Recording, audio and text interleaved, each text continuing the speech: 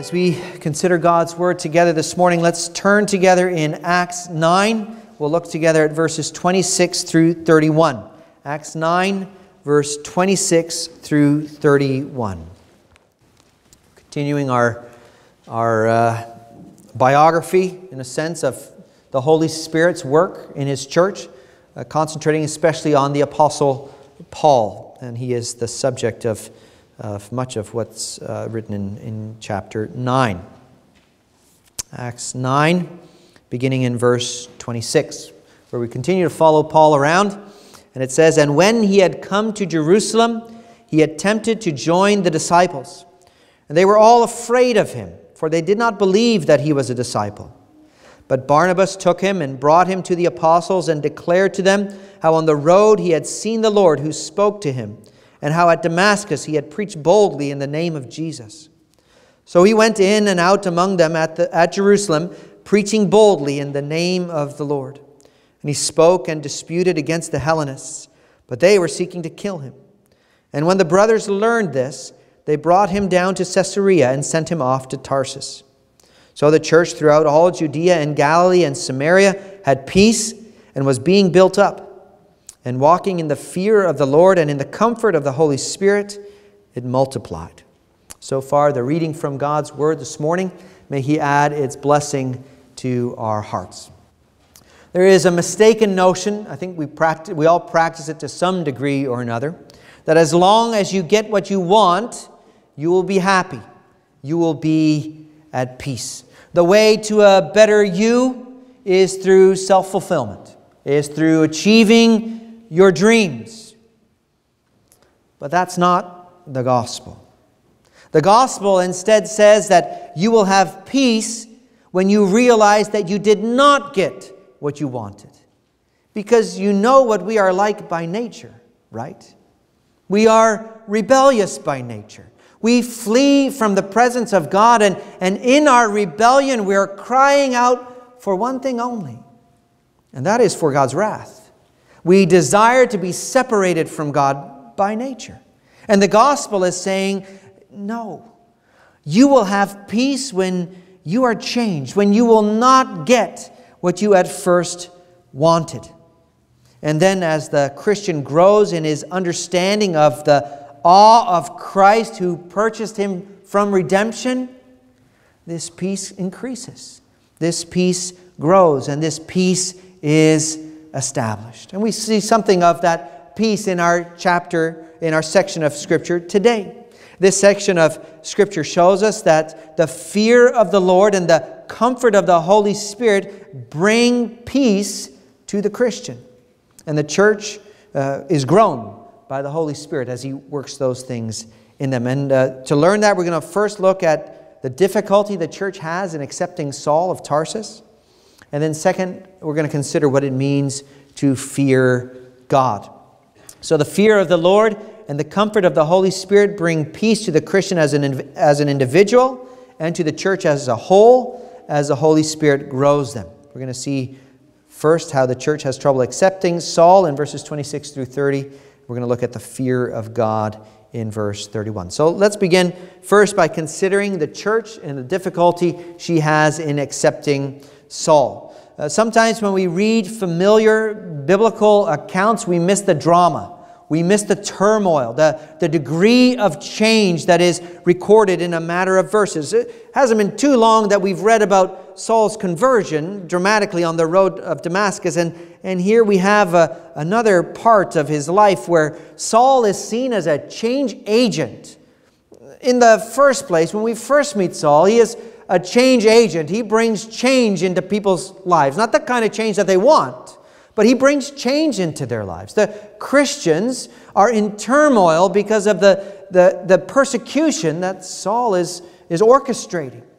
He is chasing down believers, and he's tearing families apart. And so the arm of his flesh brings about this turmoil, this rage that has implications for everybody that he comes into contact with who is a believer. But now as a convert, he's still a change agent. But it's a completely different kind of change that Saul works. Now he is the object of wrath Because when he declares the gospel, he is declaring the work of God. He is declaring the work of the Spirit. And because of his preaching, he becomes a wanted man. We see that as a result of his preaching in ministry in Damascus, that both the synagogue and the rulers of that city had become enraged at him, had become so enraged at him that they wanted him dead. They were disturbed by what he said and thought, well, the best way to solve this problem is to get rid of the man. And that's recorded in chapter 9 for us in a matter of verses. Now, that may seem like a completely normal day for Saul of Tarsus for you, but that is radical stuff in his life. His life is turned upside down. Can you imagine? He's converted on the road to Damascus from a hater of Christ to a lover of Christ, from a persecutor of the church to a preacher in the church. And as he begins to preach the gospel in the synagogues, the people that he loved, who he considered his friends before, turn on him in mass, to the extent that they wait outside of his house and at the gates of the city so that they can kill him. That's what you experience when you step out the door to go to work, right? This tumult, this chaos that is part of Saul's life. And it's to such an extent that he has to be lowered in a basket through a window in the wall of Damascus to be delivered from his oppressors. Now, have you thought about what happened after Saul hit the ground outside the wall of Damascus? Now what? What does he do now? He's outside of Damascus, but where does he go now? All the people that he knew were in Jerusalem. The high priest, the synagogue rulers in Jerusalem. What do you think would happen to him there if he went to speak to them? What do you think would happen to Saul of Tarsus if he shows up at Caiaphas' house and says, well, I have bad news for you, Caiaphas. I've changed my mind about this Christ. And in fact, I think he is the Son of God. He is Almighty God come in the flesh to deliver us from the guilt of our sins. What happened when Jesus declared himself to be the Son of God in Caiaphas' presence?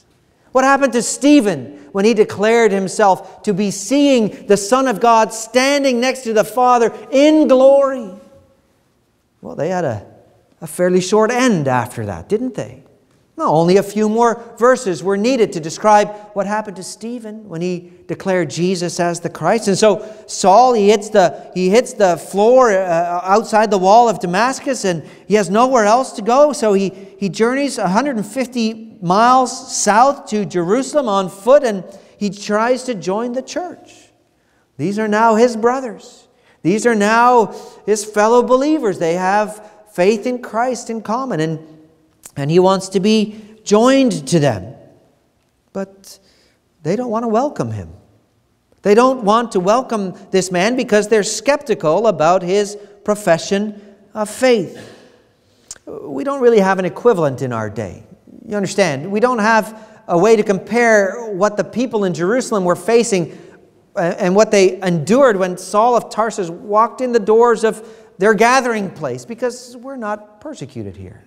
We don't have those kinds of pressures. But to help us try to think about what it might be like, imagine a Christian church, maybe it's in Syria or maybe it's in Iraq, where ISIS is in control. They are the ones who are ruling and reigning. And a video has just been released where they have lined up another bunch of Christians and have cut their heads off. And the one who was on the video, the one who spoke for the Prophet Muhammad, ostensibly in that video, he's been converted. He's been converted. He's now a Christian.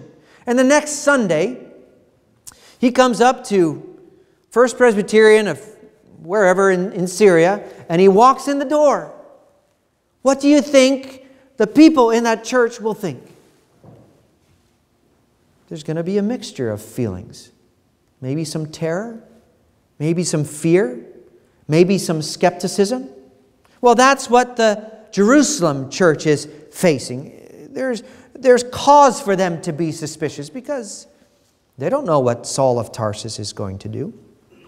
Even though some time has passed from the moment when he was converted, still the people of Jerusalem have their doubts. In verse 19 sorry, not verse 19, but in the second part of verse 19, yes, it says, "For some days he was with the disciples in Damascus." And in verse 23 it says, "When many days had passed, the Jews plotted to kill him."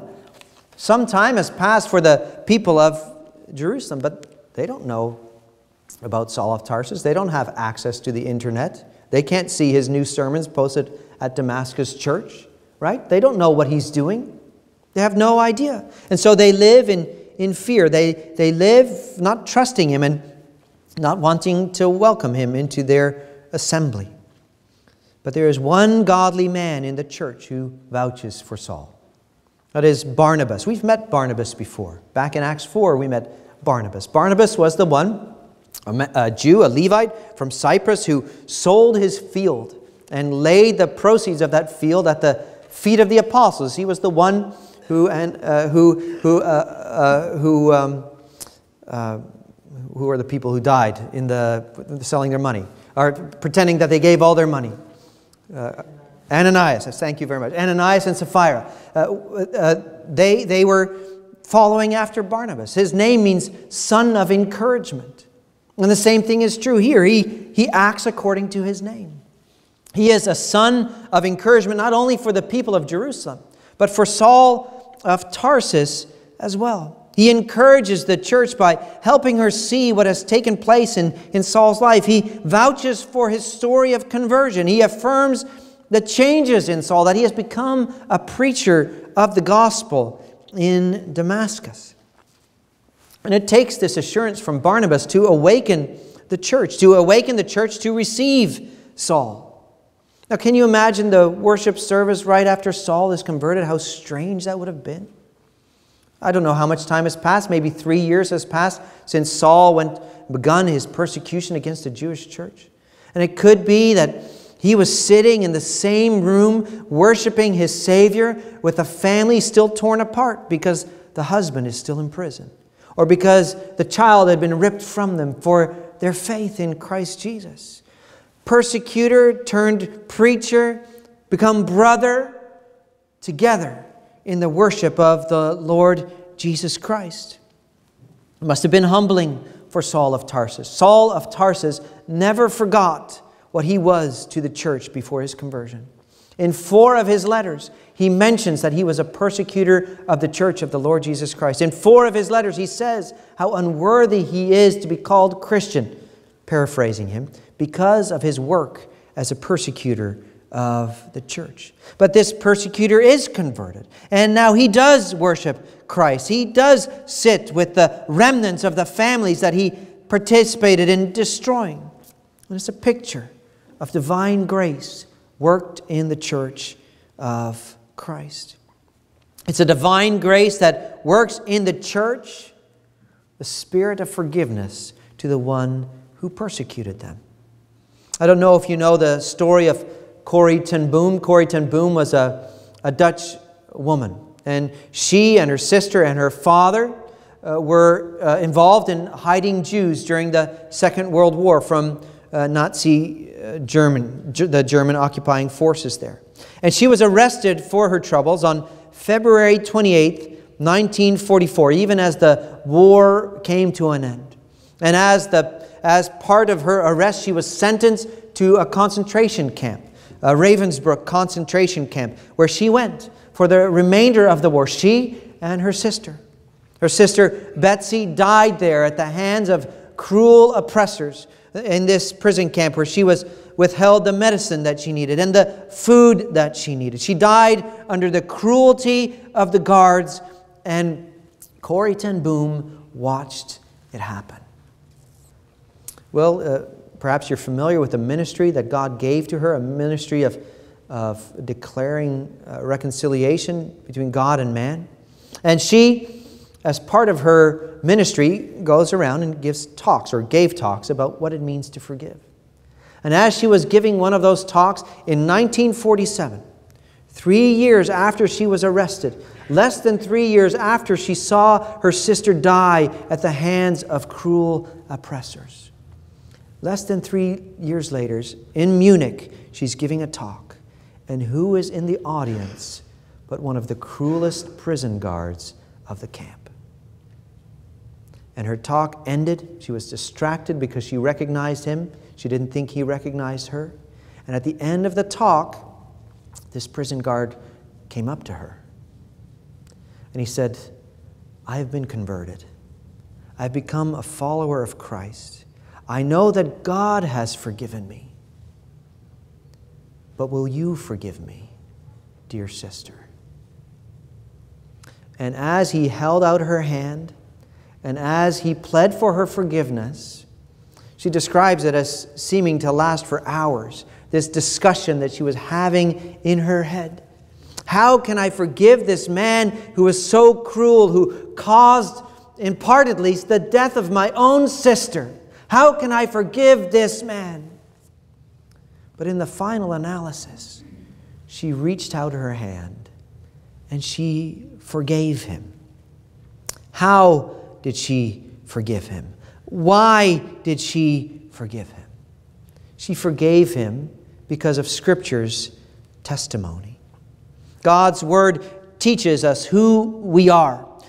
To know who you are is a great motivation when it comes to dealing in a gentle and forgiving way with the people you see around you.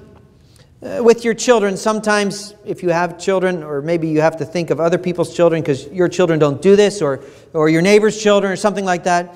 You see your children and you say to yourself, I can't believe they have done this again. I just told them yesterday and now they're doing it. I told them not to touch that and now look, they've knocked it over and it's broken. It's a mess all over the place. I can't believe they've done that. How do you think God looks at you? How many times do you think God sees the commands that He has given to you? And you've knocked it over again, and you've made a mess of it all, and it's terrible. How does God look at you? Does He deal gently with you? Or does He deal harshly with you? He deals gently with you. And so it informs how we are to be with each other. You can think of different scripture verses that teach us the importance of forgiveness one to another. The passage that came to Corrie ten Boom's mind while she was arguing with herself, watching this guard with his hands stretched out, the passage that she thought of was Matthew 6, verse 15, where Jesus says, if you don't forgive others, God will not forgive you. You can think of another example, perhaps in Matthew 18, verse 21 and following, the parable of the unmerciful servant who owes his master a debt that he could never repay. And his master threatens to cast him into prison. He pleads with his master, and his master is gracious to him. And then he finds a fellow servant who owes him only a little bit, and he begins to choke him. Pay me what you owe me. And the master has a change of heart, doesn't he? Because the servant is unforgiving, so the master is unforgiving. The result is he's handed over to the jailers. That is what will happen if you do not forgive your brother from the heart. That's what happened in the Jerusalem church. For them to be able to welcome Saul of Tarsus, a light bulb had to go on. He also is a child of God. He is no different than I am. He is no different. He is in need of redemption as I am in need of redemption. Without Christ, he is going to hell as I would be going to hell without Christ. As the Christian knows himself, he stops pointing. He stops pointing at other people and their sin. And he starts living with more patience, more mercy for other sinners. And you see that established in the Jerusalem church. Saul is accepted and he begins preaching in Jerusalem. His preaching has the same effect. So his preaching ministry in Jerusalem at that time is short-lived. His opponents, the Hellenists, want to kill him, and Saul escapes with the aid of the church. That's something, isn't it? His brothers have embraced him to such an extent that they want to spare his life now. He is sent away to Caesarea and on to Tarsus by the church of Christ.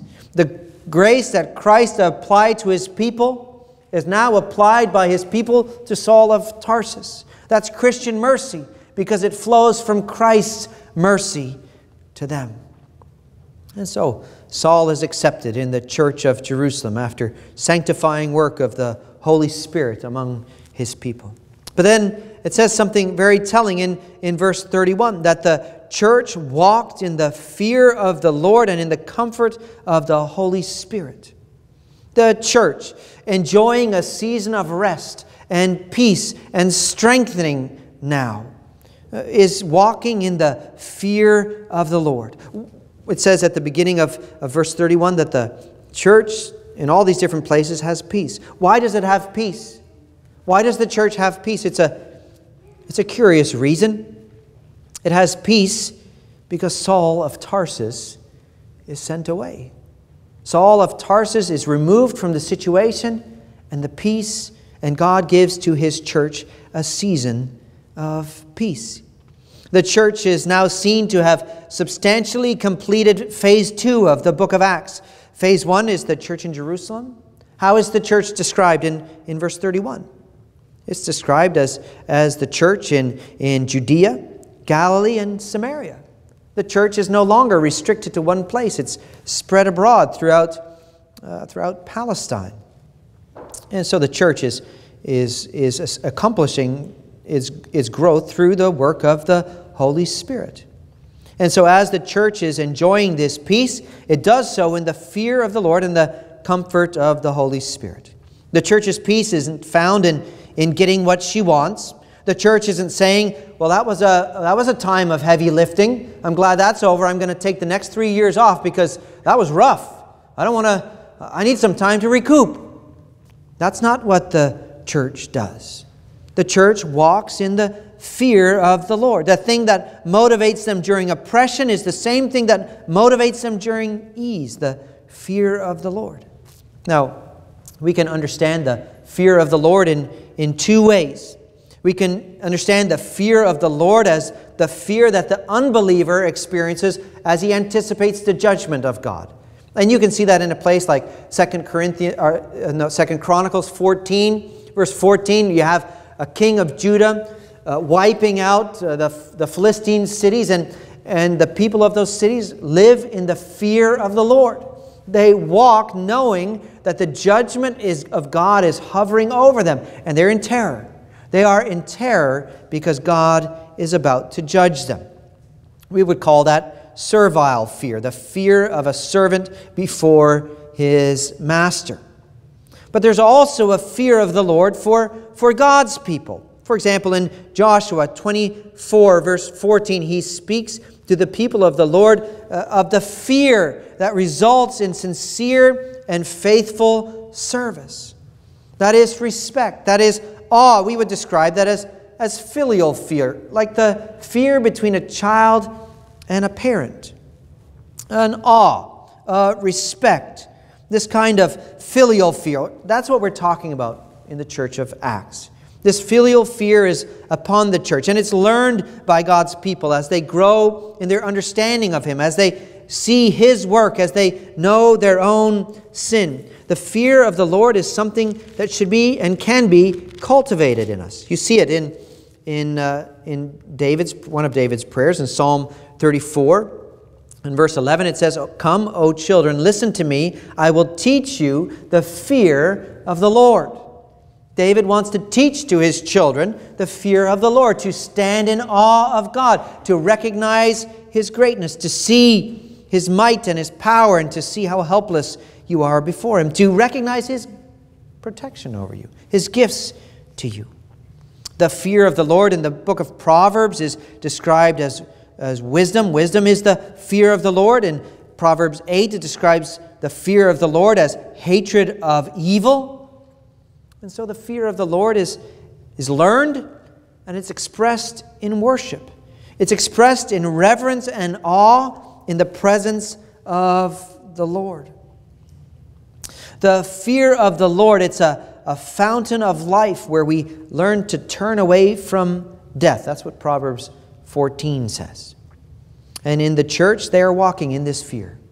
They have the wisdom from the Holy Spirit. They're turning away from evil. They're finding life in the Word of God. They're living in awe of Him according to His law. They are loving God with all their heart, soul, mind, and strength. They worship according to His command. They worship only Him. They respect His name. They honor the Sabbath with worship. And as they live this way, in the comfort of the Holy Spirit, it says that the church multiplies. When God's people fear Him, when the comfort of the Holy Spirit is upon Him, they embrace the members of the body, recognizing their brothers and sisters as something of themselves. And in that way, the church is built up. The church is strengthened. The church is multiplied. It is the work of God in impressing His people with the gospel of salvation. So God shows the church and Saul to be the same kind of person, right? Saul, the only difference between Saul pre-Jerusalem church member and post-Jerusalem church member is the presence of the Holy Spirit. That's the only thing that's changed in his life. And the same is true with everybody else who was part of the body of Christ. They have all been guilty before Him, but He has loved them with a perfectly sacrificial love. In His compassion, He has sent His Son. He has sent Jesus Christ. He lives perfectly, obediently. He suffers all God's wrath for His people's sin. And He does that for all His people. Their sins against Him are far greater than their sins against each other. And yet He invites us. And yet He adopts us. And yet He makes us His own. So when we think of the mercy of Christ and the mercy of the Jerusalem church, we learn first of all that our knowledge of self should lead to patience and compassion with your fellow Christian. The Jerusalem church was wrong not to welcome Saul. It was an act of lack of faith, and yet at the same time I understand why they didn't. I know that kind of doubt in my own heart.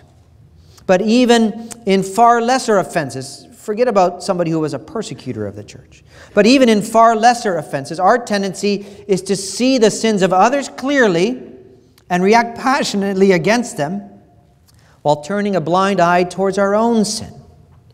But it helps us to focus on our own sin rather than on the sins of others. When we come face to face with our own sin, we'll have far less energy to worry about the sins of others. We'll be too busy with the log in our own eye to be concerned about the speck in the eye of our brother. And when we do have time to notice the speck, our tone will be different. Our tone will be something like, "Come over here, brother. You and I are the same kind of person. We are the same kind of fallen creature. We are sinful. We are in need of Christ. Let me tell you of His mercy to me. Remind me of His mercy to me again, because I have failed, I've sinned, I've fallen short of His glory. Let me help you up, and please help me up." This is the heart of a person who understands who he is in the sight of Christ. Forgiven, not deserving. And so when you know who you are in the sight of God, when you acknowledge your 100% need of Christ, it humbles you. It corrects your prideful attitude towards others. And instead, there should be left only a desire to fulfill Galatians 6, verse 1. To bear each other's burdens. To fulfill the law of Christ in that way. To fulfill burdens wherever they came from. To fulfill each other's burdens. So your knowledge of self should lead to patience and compassion for your fellow Christian. And it also teaches us that the church's task is to live in the fear of the Lord. It's easy. It's easy for the Christian to replace the fear of the Lord with the fear of man. And one of the examples that I want us to focus on as a congregation this morning is in how the church handles her worship. The temptation of the church, the temptation of men in the church, is to want to be bigger, to have more numbers, to have more people in the pew. Now, that's not necessarily a wrong desire. I'm not saying that that's a sinful desire, so long as it's not a controlling desire. A good desire can become a controlling desire, which leads to destruction. To want more people to glorify God is a good thing. To want more people to glorify God and to sacrifice the truth for that is destructive. There is a common refrain in the church, probably throughout the ages. We have to make the people coming in feel comfortable. So we have to look a little bit more like what they are used to seeing. Now, I'm with you as far as saying the people who come to this congregation should feel welcome. They should feel comfortable. They should know that the people who greet them care about them and want their best. But if you mean adjust what we do to suit tastes, I think that's an error. The worship of Cliffwood is aimed at expressing a proper, healthy fear of the Lord. Now, I'm not saying this is the only way that can be done. But what I am saying is that the session, to the best of their ability, is seeking to fear the Lord and how it structures the worship service here. We worship God in the splendor of holiness. We don't come here to please men. The way the church is strengthened and multiplied is for the church to continue its march not towards the American dream, right? Not towards happiness for all people, but that the worship of God in the splendor of holiness would be preserved. That the people would fear the Lord, that we would keep our eyes fixed on Him, that we would seek to serve Him. That would be true whether it be in the front lines in the engagement of the culture, whether it be in the worship services of Cliffwood Presbyterian Church, whether it be in the privacy of your own home, whether it be in any other congregation of the Lord Jesus Christ. Our focus is to walk in the fear of the Lord. He is the only one deserving of your worship. And so don't give it to another. Don't give it to men. Don't give it to ideas. Don't give it to programs. Don't give it to methods. Give it to God Almighty, because He died for you and He shed His blood for you. Nobody else did. He is great and merciful and kind. So serve Him. As the church welcomes her former persecutor, there's a unity that's beyond understanding. A pagan who looks at that says, how can this be? The persecutor and the persecuted now joined in holding hands in the worship of God, singing praises together, praying together, breaking bread together. It's a unity that flows from the fear of the Lord, that comes from the comfort of the Holy Spirit. It's a unity that flows from a recognition of who we are and who we are in relation to the people who are sitting all around you right now. All of us are in the same boat. We are in the same place, needing redemption in Christ Jesus.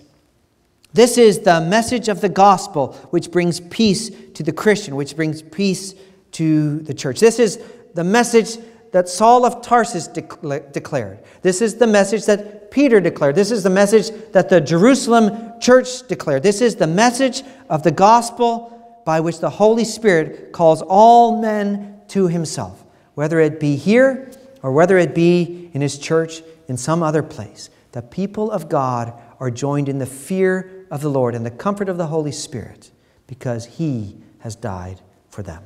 Let's pray together.